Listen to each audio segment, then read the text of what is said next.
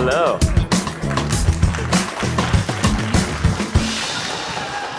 I'm Brad Gerson, Executive Director of Atlantic Ventures. We want to welcome you to Day 3 of the Atlantic Festival here on the gorgeous and historic wharf, our new home. We are very excited to have the great Atlantic Senior Editor Vann R. Newkirk II lead a discussion with the filmmakers and subjects of Lowndes County and the Road to Black Power. The documentary is inspired in part by Vann's reporting and produced in association with the Atlantic. The film premiered at the 2022 Tribeca Film Festival and will stream on Peacock in early 2023. As attendees of this event, you've received an exclusive digital screener. And if you have not watched it yet, you have 24 hours to do so. At the end of this conversation, we will open it up for an audience Q&A, so get your questions ready. A few quick practical notes. Please silence your cell phones, but don't put them away. When posting on social media, you can use the hashtag TAF22. We want you to be part of the conversation online. Now let's get started. Please welcome to the stage Jennifer Lawson, member of the SNCC Legacy Project, Hassan Jeffries,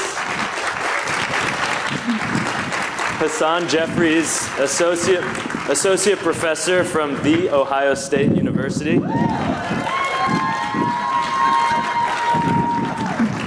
Catherine Coleman Flowers, founder, Center for Rural Enterprise and Environmental Justice. And of course, Atlantic's Senior Editor, Vann R. Newkirk II.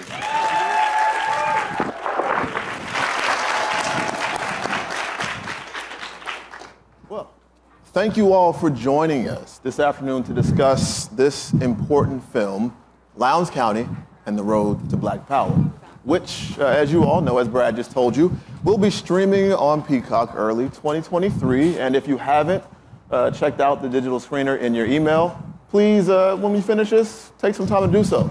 And if you have already seen it, go watch it again.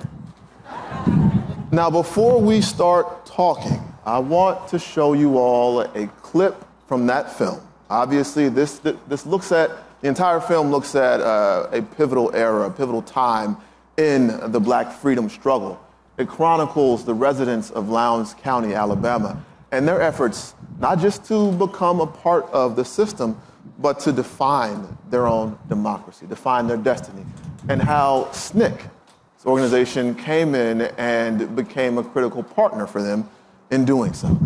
So this clip, we're looking at Lowndes County was called Bloody Lowndes, and it was called so because of the intense violence that was leveraged against Black residents. And so this clip, which features Stokely Carmichael, it's indicative of the risk that these people were taking. And the first day that I was in the county registering voters, and the sheriff put a gun to Stokely Carmichael's head and said, "Niggers, tonight you'll be in hell." Stokely said, "And tonight hell will be integrated." That was it for me. I was in. But I come from this very sheltered environment, and suddenly I'm face to face with all the heinous crimes of white America. It was nothing to be riding down Highway 80, and suddenly a pickup truck of white men pulled from the side of the road and start chasing us with their guns hanging out the window. And Stokely Carmichael would have to drive 90 miles an hour to make sure that they wouldn't kill us. I mean, fear is just going to immobilize you. You're dead already. So there's no fear here. I just have to learn to drive effectively, so that when they chase me, I'll be able to dodge them, and they would have run into a truck or run into a ditch or leave them in the smoke. There was no fear here. It was just clever response to survival instincts at its best.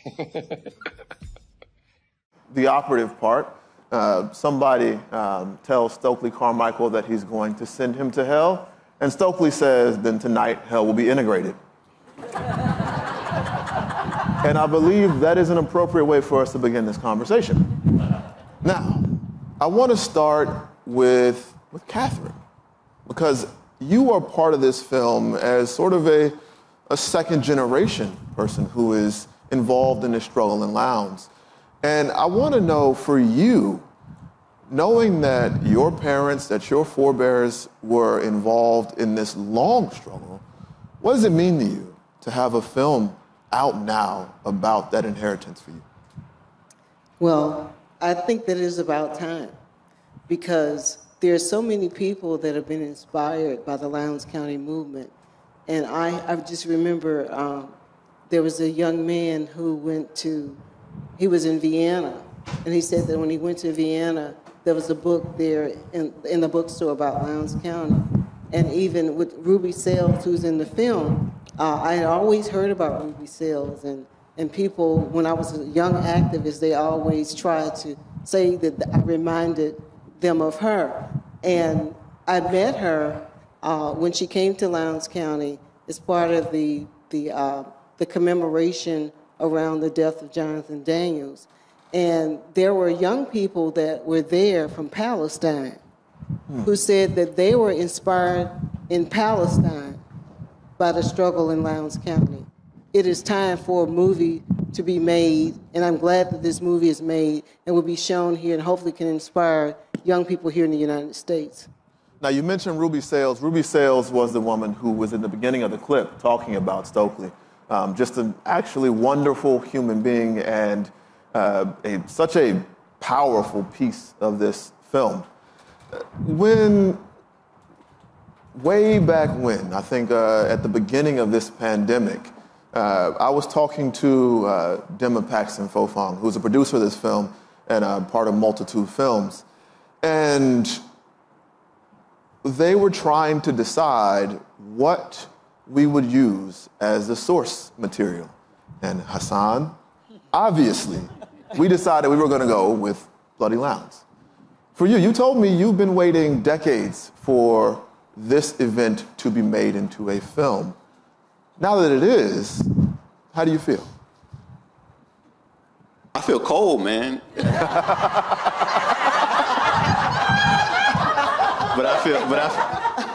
But it's a good cold. I feel good. Cold on the outside, but warm on the inside. Right? It's fall now. It's fall now. It's winter. Yeah. Winter in D.C. No, I feel good. I'm excited about it because it's a story that needed to be told. Right? I was drawn to Lowndes County because of what happened there, and what the people did. A partnership of local people with SNCC activists who set out to give real meaning to democracy in America, and they did it. They achieved something unbelievable.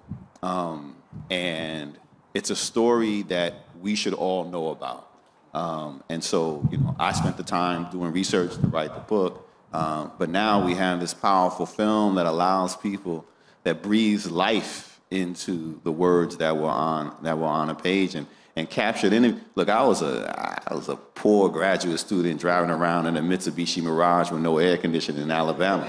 So I couldn't get access to the wonderful video archives, right? I mean, which is part of what you can do when you're making a documentary film. And so there were clips in there of conversations and interviews that I had only imagined took place in my mind, right? So just to see it come to life in that way was really phenomenal. Now, again, I really urge everyone to see this as soon as possible. I think there's so much footage that even people who have been studying this thing for years have never seen. There's a lot to engage with and digest. One thing, if you do watch it, that you will see is the term that we use for that era, the civil rights movement. It's not used often in the film or in contemporaneous accounts. Jennifer, I want to talk to you. I want to ask you, what is called in the film as the freedom struggle. What do we lose when we change the definition of this thing to be narrowly about civil rights and not about what people in Lowndes County were fighting for, which was freedom? I am so thrilled that this film has been made. And it's a very important film, I think. A film that's important because it really is about democracy in America. And it's about the work that ordinary people do. That it's not about superheroes, it's not about people coming from somewhere else to change a place, but the real story is about the people of Lowndes County themselves. And that I'm so glad that their stories are going to be shared with people. And that's where when we talk about the civil rights movement, I think that through watching this film, you began to see that it's a movement for change and social justice. That no matter whether you label it civil rights or whether you label it Black Lives Matter or whatever, it's a continuity. It's a sense that people at some point say, enough, I want change in my life. I don't want to live like this, and begin to set in motion activities that bring about that change. And so that's what's so wonderful to me, that it tells the story of John Hewlett and Lillian McGill and so many other people who, in Lowndes County, with the odds stacked so much against them, moved forward to make that change happen. Now, I don't think I properly introduced your role in the film and what your relationship to Lowndes County is. Can you tell us more about that and how it feels for you to see that, to go back in time, sort of, and revisit that moment? Well, it's quite fascinating because this starts for me as a college student at Tuskegee. That was my introduction to Lowndes County. And I worked on voter registration in Macon County, which was right around Tuskegee. But then we began to realize that this was not something particular to our college community. It was happening all across the South. It was happening all across our country. People were being denied the right to vote. I mean, one of the most amazing things about Lowndes County is that in 1960, with over 5,000 Black people eligible to be registered, there was not a single registered voter. And so when they invited us to come in to help Stokely, all of the SNCC people, to come and help register people to vote, then as a student at Tuskegee, I thought, I could do that on some weekends. And so I then volunteered, and of course, it wouldn't surprise you that school began to fade away, and that I began to spend more and more time in Lowndes County, and that my most pivotal role, so I spent time there working with voter registration and helping to organize the community and what I would call community education, because the film is not just about voting. It was one of the important questions was, what's the vote for? How will we use this vote to change our lives? And when people sort of say, well, it would be great if we didn't have a racist sheriff in this county who was brutalizing us. And then so when people would say, well, why don't you become the sheriff? People said, we don't know what the job of the sheriff is. And so the role that I'm so proud of having played is helping to develop educational materials that would explain what the roles of the county officers were. And that I did the best that I could, so I made little stick figures. I drew things, and those became what we call now the Lowndes County comics. Very important part of the film, by the way. Now, Hassan, brother, you weren't lying. It's cold up here, man. I'm struggling a little bit. I did introduce the idea, that this was called Bloody Lowndes, and we did talk about that in the clip. But I'm hoping you can help explain to us just how the system of power worked in this county before this challenge to it, and how it was maybe emblematic of the Jim Crow Deep South. Well, Lowndes County is located in the Alabama Black Belt. And the Black Belt, of course, is a band of counties that's not just limited to Alabama, but stretches from the Tidewater, Virginia, all the way to Texas. And this was old plantation. This is the most fertile soil in America, in the region, for sure. So this was old plantation counties and majority Black counties. And so one of the things, we talk about how power operates, one of the things that doesn't happen in the Black Belt that we see happen in other places, other urban spaces, is you don't have white flight, right? Because white people don't abandon the land, right? So they're still there. So even though this is an 80% African-American community, 20% of the white folk who are still there are controlling the vast majority of land. They're complete control of the county courthouse, but the cornerstone. We think about the cornerstone of slavery was violence, was racial. That keeps the institution of slavery alive. That doesn't end when slavery ends. So the cornerstone of freedom, the cornerstone of the Jim Crow era, is also violence, and that racial terror is paralyzing, right? Because it's real. It's not a fiction. People are like, well, maybe if something happens, then if we try this. No. If you were in Lowndes County and you attempted to register to vote, you would be killed. If you attempted to challenge the landowners in 1935, there's a sharecropper strike. They just wanted $1 a day wage, and dozens get killed. And so that has a chilling effect on what people are willing to do. Now, when the time we get to so the power is maintained through violence and racial terror. That's a part of the American story we don't want to talk about. We pretend as though the political violence we saw on January 6th was somehow an anomaly. How the hell you think we started this experiment in the first place? That's what the American Revolution was, right? Political violence, and that political violence carried through the civil rights era. It did not disappear, and this is the last thing. I gotta keep talking, otherwise I'll really get cold. Is that the political violence, it was still dangerous. So when the first group of African Americans attempt to register to vote, a group of 39, and they show up in the beginning of 1965, it's still dangerous. I mean, they're still risking their lives. The question that I had going in was, well, why did you, what changed? And I'll never forget when John Hewlett, one of the leaders of the movement, he said, well, by that time, this is a decade after Montgomery, Selma movement is already started to kick up, so we've had some real movement.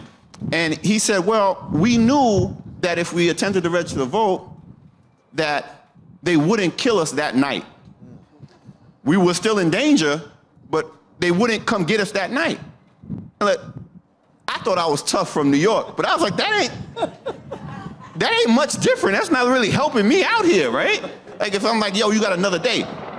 But that space, just that window that they would not be killed immediately, right, was enough not only to give them a little bit more room and space to engage in activism, but to encourage others, right? So it's still dangerous. Throughout this whole movement, it's still dangerous. We can't forget that. White folks, Southerners don't wake up and be like, oh, okay, we ain't know y'all wanted to vote. Oh, come on. That never happens. But they do it anyway, and I think that's a critical part of the story as well. Now, I want to remind you all, we will be doing audience Q&A at the end of this session, so hopefully you all have some questions percolating in your minds, and you can brave the wind enough to go up to the microphone soon. Catherine, one part of the film that I think is really interesting to me, and I'm trying to show it to my son who's 5,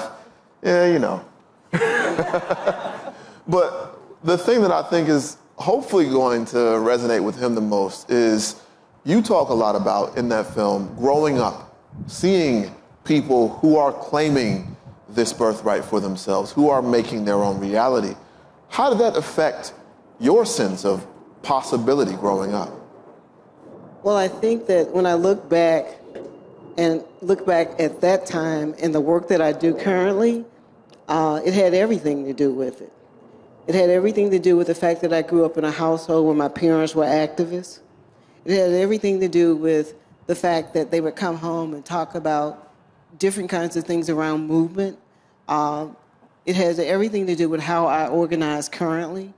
And I feel that one of the things I learned from SNCC is that you don't just mobilize people, you have to organize them. That's not showing up, having an event, taking pictures and leaving. Also, a lot of the principles that I learned from being around people that were involved with SNCC is the movement and the way they move and organize is very different. And a lot of those principles, although they don't give SNCC credit for it, we see them in the principles of the environmental justice movement. Because one of the first things in the environmental justice movement is that the people that are residents have to be at the table from the very beginning. And SNCC enacted that, and that was what it was about. So I see a lot of my work, and even I think Hassan mentioned Black Lives Matter. Everything that I'm seeing happening now resonates from that, and I think I was just fortunate. I feel like, you know, I'm from the South, so I have to come from a Christian tradition.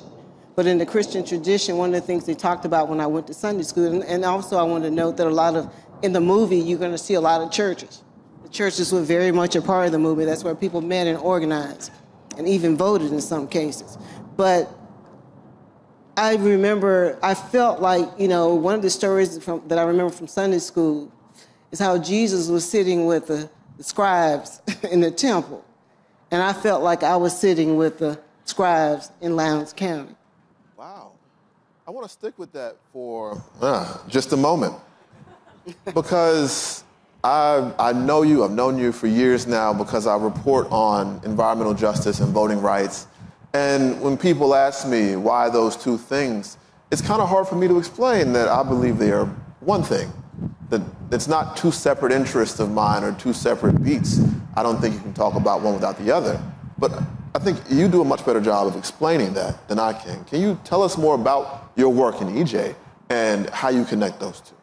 Well, the way I connect those two is that a lot of the areas that are suffering from environmental injustice, whether it means locating dirty plants there, or in the case of Lowndes County, the funding that comes to the state has never gotten to the county to deal with sanitation issues. I think that it is a type of benign neglect. And I think if we were to look at the history of all these areas, and we were to look at those issues, those areas that have struggled for a very long time, especially those areas in the Black Belt that Hassan just laid out, we'll find that that's where we'll see the dirty plants.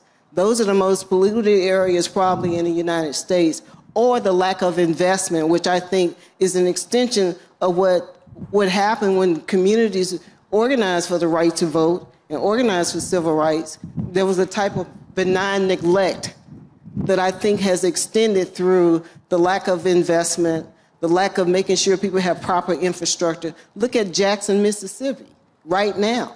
You know, that's another extension of that. I just remember being in Jackson with some of the people, because in the film it goes back and forth between Lowndes County and Mississippi.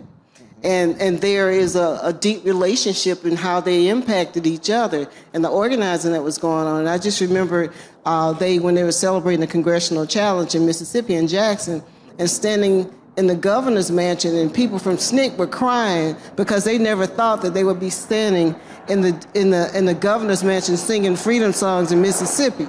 And here we are, we come full circle. We're right back there again. So I think that as it relates to environmental justice, we will see that these issues are interrelated. They are civil rights issues. And I could go on to say that I'm leaving here today to go to North Carolina, because the EPA administrator is going to be announcing in North Carolina an office of civil rights and environmental justice that's going to be organized on a federal level, where the person who would head it would be a presidential appointee confirmed by the Senate. I think that's the best way I can explain the intersectionality there, or the fact that they're one and the same. The last thing I need to mention, Vann, is that the DOJ has also launched, the Department of Justice has launched investigations into civil rights violations around environmental justice. And the very first investigation that they launched was in Lowndes County. Wow. Well, that thing tomorrow, Warren County. That's where I'm from.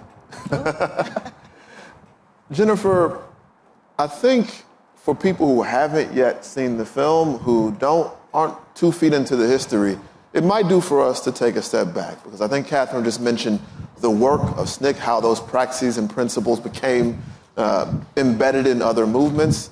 I want to know more about, I think it's easy to forget that the people we're looking at in the film are young people, that everybody there is pretty young, younger than I am now.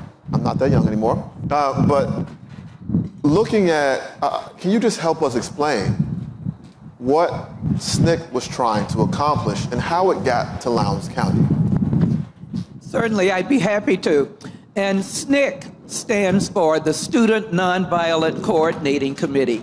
And the organization, that name, the Coordinating Committee, came about when Ella Baker, Miss Ella Baker, who was working with the NAACP in 1960, she saw that students were spontaneously staging sit-ins and marches all around the country, and she thought it would be great to bring them together so that they could talk with each other and meet and coordinate their activities. That meeting in Raleigh, North Carolina at Shaw University was then the foundation. That was the founding moment of SNCC. A number of young people from all over the country, primarily though from the HBCUs from Howard and other places, came together and started working with demonstrations, marches, sit-ins, and usually practically everybody in the organization was younger than 25. I mean, the people like Jim Foreman, who was in his 20s, was an old-timer, Bob Moses. Those were the older people. Majority of us, some of us were 17, 18 years old. And SNCC was the only youth-led civil rights group. So in contrast to Martin Luther King and the Southern Christian Leadership Council and other groups, SNCC was the only one that was led by young people like that. And one of the, SNCC was quite striking in that it was a learning organization. I mean, it was one where it was fueled by the curiosity of these young people. And so it wasn't that, we are leaders and we have answers. No, it was much more what's the problem? And let's now all look at this together and let's, as a community, come to find a solution. So it was constantly learning and learning from the community. I mean, some terms that come into, that are often used when referring to SNCC is that it was about organizing from the inside out, and it was about doing things from the bottom up. So it meant that it wasn't an idea that you were parachuting in to help the poor people out there. No, you needed to come in with the attitude that you are one of the people, that you are a part of this, and that the problems that we're facing together. There's no us and them in that sense. So SNCC was very, very different in that respect. And so we were constantly learning from the communities in which we organized. And the people, I mean, we have, to this day, people quote some of the people who we met along the way, like the Jackson family.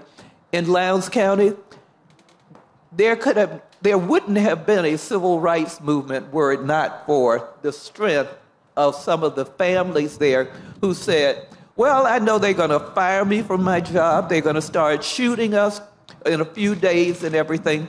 But you folks are welcome to stay over here.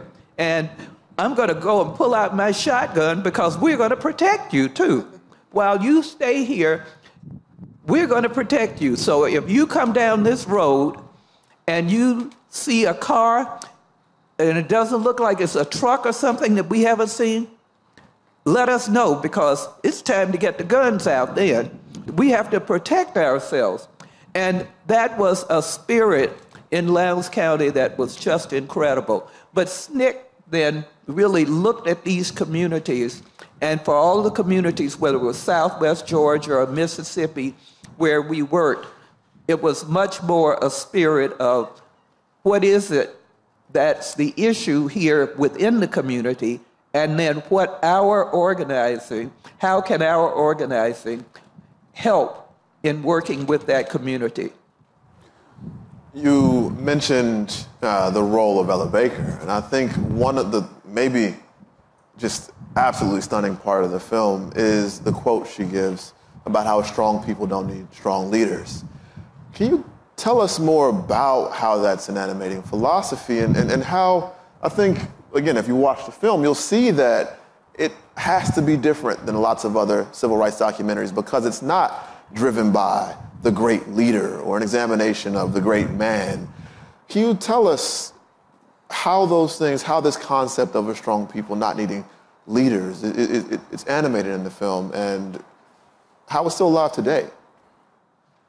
Well, I think that it's reflected today in the work of Catherine Flowers and the others in organizations like hers, where people are continuing to work. And when Catherine, I have just a quick aside, when Catherine was talking about environmental justice, I couldn't help but think about the fact that right here, where we're sitting, is very related to that issue of environmental justice.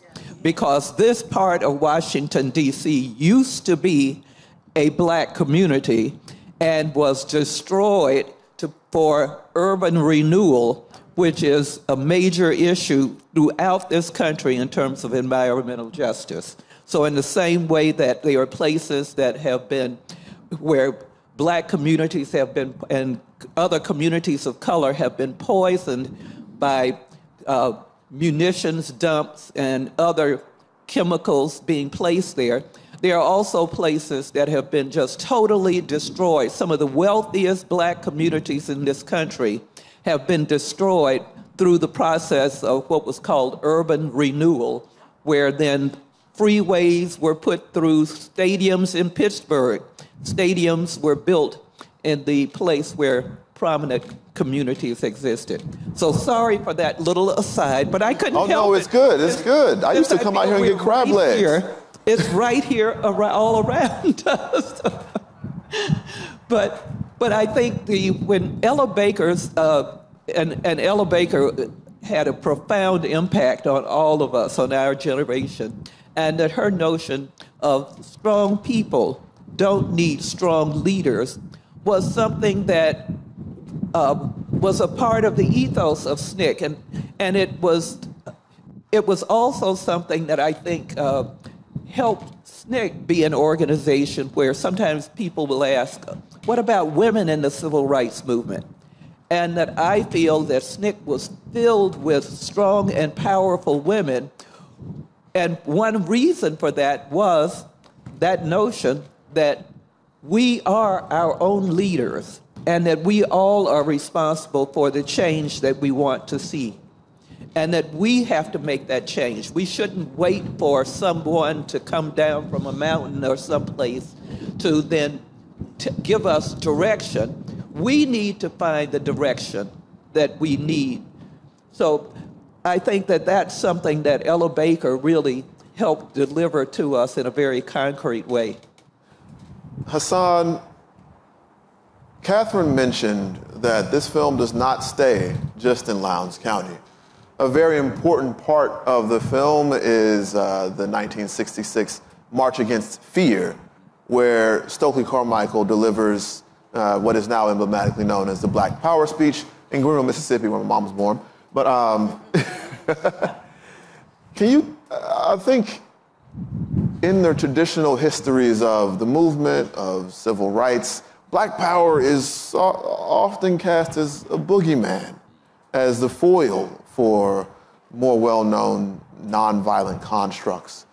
Can you tell us more about what the actual role of Black Power was in this moment and what it was speaking to? I think one of the things that's so powerful about the movement that happens in Lowndes County, and that's captured so wonderfully in the film, is that it breaks several normative narratives about what the civil rights movement, the Black freedom struggle was. For one, the movement in Lowndes doesn't begin until 1965, right? And it continues after. So it begins right before about to drop the Voting Rights Act and continues after the Voting Rights Act. So chronologically, it actually fits outside of what we conventionally think of as a civil rights movement.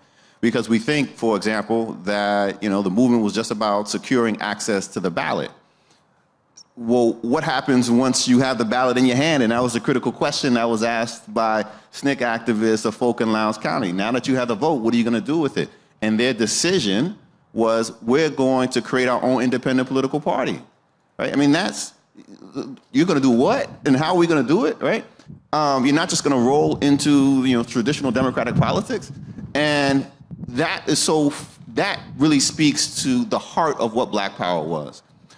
Because it wasn't just about gaining access. We often define the civil rights movement by black proximity to whiteness. And this wasn't about that, right? We get so obsessed, with school integration. Like black people, like just wanted to send little black kids to school with little white kids because somehow little white kids are magical. I teach a lot of little white kids. They ain't that magical. But they do have a remarkable ability to attract tax dollars with them, right? So Black Power was about gaining access to the levers of power so that people in the tradition of Ella Baker could be able to make the decisions that impacted and affected their lives. And in a very concrete way, Stokely Carmichael, Kwame Ture articulates, he's like, by Black Power, we mean just simply in those places where African Americans are a majority, that they're able to create political entities to exercise, to give voice to their concerns. And in those places where they are a numerical minority, they can enter into coalition from a position of strength. That's it. Ain't nothing about hating white people and all this other silliness. Right? It's about power. Unfortunately, when white folk heard it and they heard power, they only perceived power through the lens of them exercising power, which had always been through force and violence. And so the association of black and power scared the heck out of white folk, when in reality, it was just simply saying, we want a seat at the table on our own terms. We want self-determination. We're going to fight back against this white supremacy. And if we have to do it through force of arms, well, then we got to do it through force of arms. We're going to defend ourselves. So when you put all of that together, then you get this narrative about the movement that sets up sort of civil rights, Martin Luther King, good, Black Power bad. All Black Power was saying, listen, we're going to do this on our own terms. Now, I want to remind you all that we will be doing audience Q&A in just a few moments, but I want to offer the last word of my questions to Catherine and Jennifer. You all, this has been a part of your lives. You're seeing events that you were part of, that you already know, people who you already know. I want to ask, especially as a way for, I guess, helping lay out the film to people who haven't seen it, is there anything there that surprised you? I'll start with Catherine. Was anything in the film that surprised me?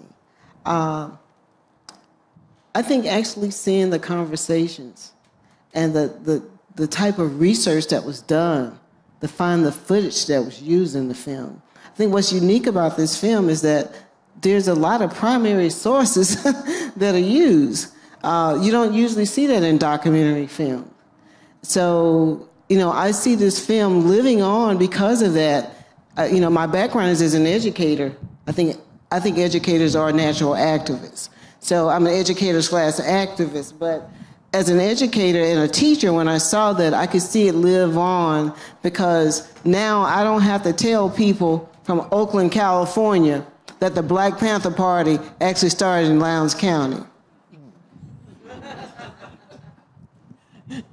That's exactly what I think will, for a lot of people, this film, I think, clearly explains the connection between the Black Panther Party and in California and in other parts of the country and in Alabama and Lowndes County. And the fact that Lowndes County was the place of origin of the Black Panther Party, which was the symbol for the Lowndes County Freedom Organization, the political party that the people created there for their political aspirations. Well, thank you all for putting up with my questions. I want to offer up one last clip before we do audience Q&A. You'll see there are 2 microphones on either side of this tent. And so after the clip, if you all line up, I know we have a bunch of questions. So we'll do the clip first. We were in charge of our own movement. And if people trying to vote either was run out, frightened out, or terminated out.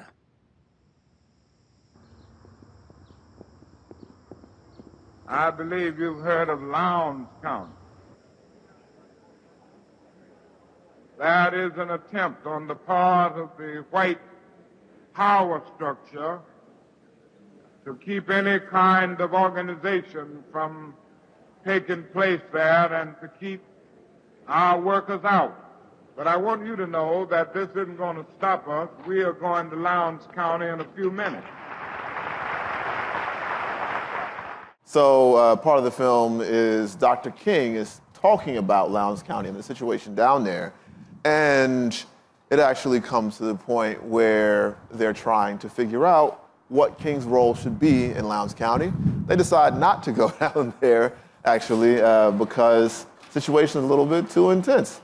So that's our entry point for how SNCC makes their way down to Lowndes County. All right, we have one.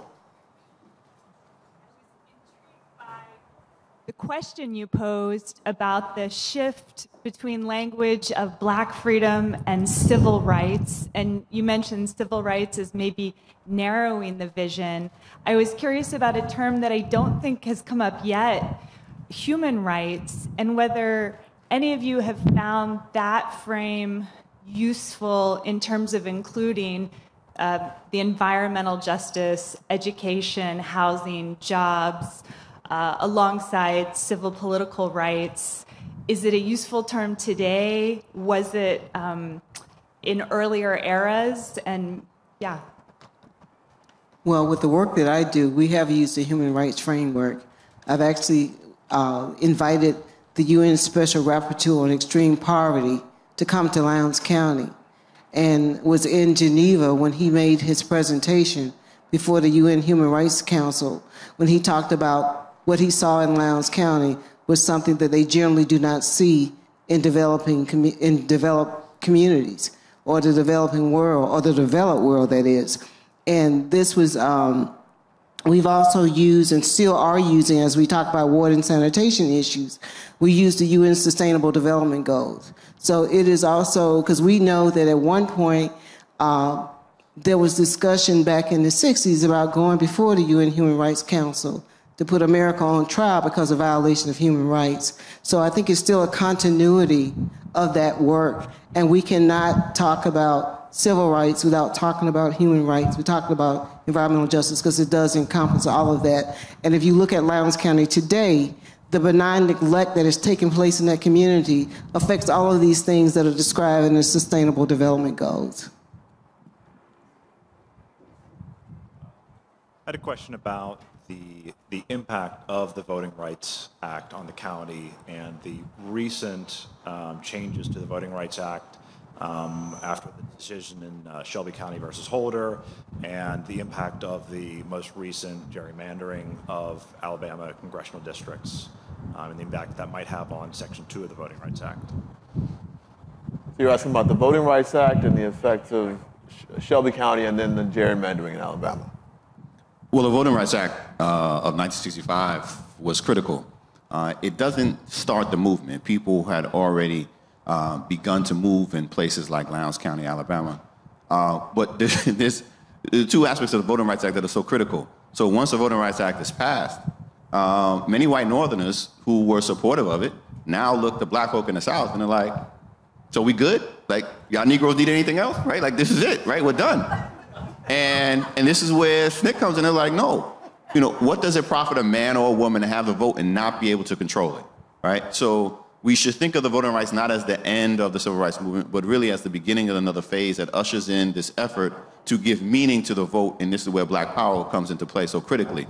But of course, one of the critical aspects of what the Voting Rights Act does is it requires pre-clearance, federal oversight, to make sure that counties like Lowndes County, states like Alabama that have a history of discrimination don't continue to do those things. And when that's gutted in 2013 by Shelby versus Holder, that really opens the floodgates for all of the foolishness that we have seen since. And it's critically important to realize that before, controlling communities like Lowndes County was about complete exclusion of people of color, of African Americans, right?